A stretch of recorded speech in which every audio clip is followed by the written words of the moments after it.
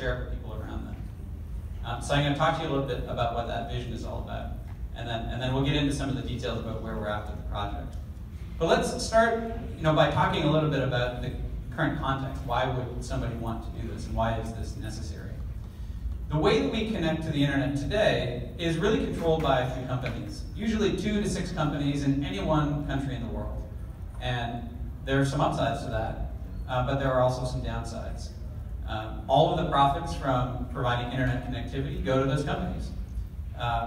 The innovation cycle is a little slow because you're dealing with oligopolists. So the internet has grown more slowly, and internet access speeds are relatively slow here in the United States as well as in many parts of the world. And then of course you've got, in America and elsewhere, ISPs monitoring your traffic, taking that data about your usage and then selling it to advertisers who can then advertise back to you. And we learned through Edward Snowden that, of course, governments are able to also monitor this stuff and know way more about what you're doing than we would have even imagined. So this is not at all how some of the pioneers of the internet imagined this playing out. The internet was meant to be decentralized. It was meant to be resilient. It was meant to be not controlled by any one company or person. And that's not where we are today.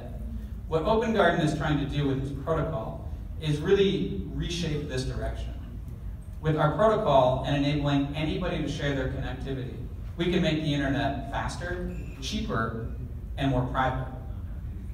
We can make it faster because we're developing it as a mesh protocol so that you can simultaneously connect to multiple Open Garden hotspots at a time. The hotspots are powered using Wi-Fi. We can make it cheaper because people are selling unused bandwidth. And we can make it more private because we're adding VPN protocols to our stack so that an Open Garden provider can't see what you're doing online, but your ISP can't either. And in time, through a fully decentralized VPN, all Open Garden hotspots can become exit nodes on a fully decentralized VPN, which then means that it becomes very censorship resistant and very difficult for governments to monitor what you're doing online. So that's what we're trying to do. We've developed the protocol, we put it into an app that we built as a reference app. In time, it will be in other apps, and then in hardware as well. Let's talk about where we've gotten to as a project. We're not really just a white paper and an idea. We've got the product already built. You can download it and use it in Google Play today. Our token is live on Stellar Mainnet already. And we're going to be doing our formal network launch very, very soon. We'll be on iOS shortly after that. And then in the fall, you'll be able to buy Wi-Fi hardware and use it running our protocol built in. So you can buy this device called a Wi-Fi range extender, plug it in at home, and enable your neighbors to connect to the internet and use the internet through you. They don't need to pay Comcast directly anymore, they can just pay you. And our token and our protocol enables not just a peer-to-peer connection, but a peer-to-peer payment. We're not in the middle. We don't generate any revenue from this. It's intended to be a fully decentralized network. So this is what we're talking about when we talk about creating a network of millions of people. Call it the Internet of Us. A little bit more about our project status. We raised $17 million in a private pre-sale. We're not doing a public pre-sale or an ICO. We're based here in the Bay Area. We have 23 full-time people, mostly engineers, mostly network engineers, people with experience from Samsung, from Apple, from Cisco, who are helping to build this protocol. So I'm going to pause here and just open it up for questions. I know we have extra time, but I'd rather just take questions from the audience. Are there any questions for Paul? One question. Very good. I'm always looking for free, internet connection. I can use it anywhere, anytime. Yeah.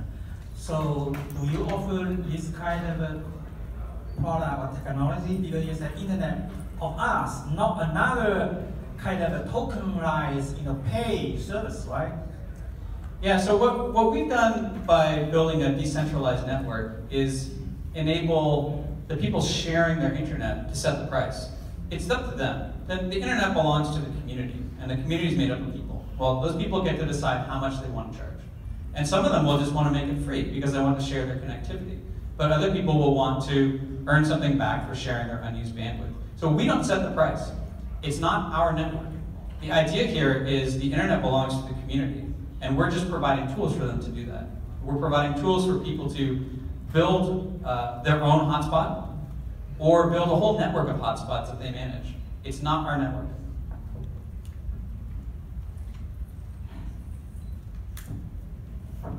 Any other questions?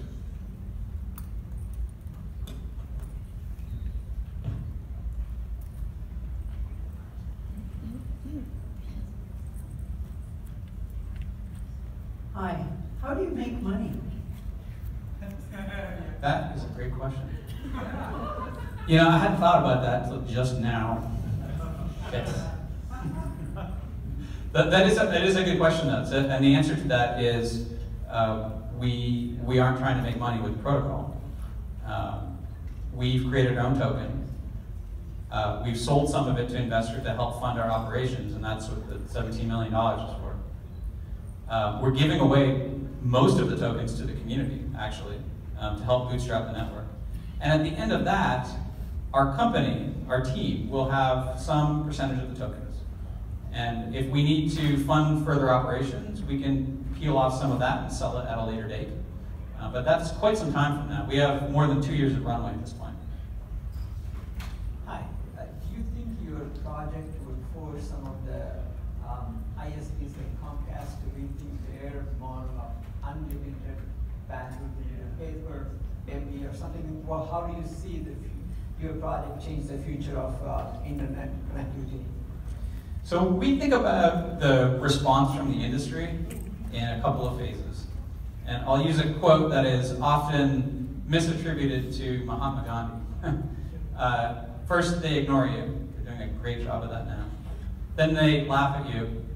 Then they fight you, and then you win. And I really think it will play out that way. Initially, they're not even paying attention. And I've met operators. I've worked for 3 mobile operators. I've spent 15 years in mobile communications. So I talk to people, and some of them think it's laughable what we're trying to do. But the point at which regular consumers, I'm not talking about crypto nerds, I'm not talking about crypto investors, regular people see that they can buy this thing for $25, plug it in, and cut their internet bill in half. This becomes something that's really interesting to a lot of people, not just crypto nerds like us. And that's the point at which I think they'll get concerned. Now, having worked on the centralized side of the table, the network operator side of the table, I understand some of the levers that they can pull and ones that are really hard for them to pull. Like moving away from an unlimited model in the oligopolistic model that they've got now is really tough to do. And so for Comcast to move away from an uncapped model or kind of throttled after a terabyte is tough because the average person doesn't understand what a gigabyte of data means. They don't understand that I buy this Comcast plan and now I can watch 10 hours of movies or not. Like, people don't understand or comprehend very well what those numbers mean, how many bits or how many bytes mean anything. They just want to watch TV. It's like 80% of internet traffic now is just watching videos. And so it needs to stay at the same sort of model. Ultimately, I believe that network operators will want to embrace a protocol like this. Yes, I think what we're doing has the potential to be very disruptive to them. But in the long run, I see them adopting it. We raised money last year from Verizon because they are interested in using a protocol like this. Hi. Yeah, I paid $35 for AT&T for unlimited, data plan. Yeah, so I can connect to internet anytime, anywhere. But you said that you offer like $25, but you have no control for your community, right?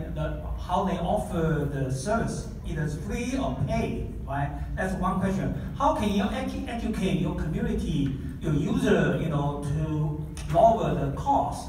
Sure. Another question is 3G is right on the corner, right? If 3G available, then the bandwidth, kind of almost, faster than light, some kind like that. So how can you facing that kind of change?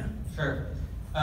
So the answer to your first question about how do you educate the community, we built into the reference app that we designed the ability for you to see all the pricing of people around you. So how much are other open garden providers charging? So that when you decide how much you want to charge, you have kind of a good indicator of what is normal. So you're not charging $100 a gigabyte kind of territory. So that's one way to help solve that problem. We're not trying to control how much people charge, and I think that's really important. The other part about $35 for AT&T and there being good cell phone connectivity everywhere is a great point. The starting point that we see is people sharing their home internet. And so in apartment buildings, in condos, where there's a fair amount of density of people nearby, sharing your home internet is a great starting point. Because then you really only need a one-to-one network. You don't need to walk outside your apartment and have ubiquity, like a Verizon coverage map. You just need a neighbor who's sharing their internet and you're interested in connecting to them. You just need one other person in your whole universe for this to actually have a lot of utility. And that's really the starting point. We're going to work this summer to put our protocol into ride-sharing vehicles so that when passengers get in the back of an Uber or a Lyft or a Didi or a Grab taxi, they can get free internet. And we think that that's a great way to help grow phone-to-phone connectivity so that drivers who are sharing their time, sharing their cars, can also share their internet and make money.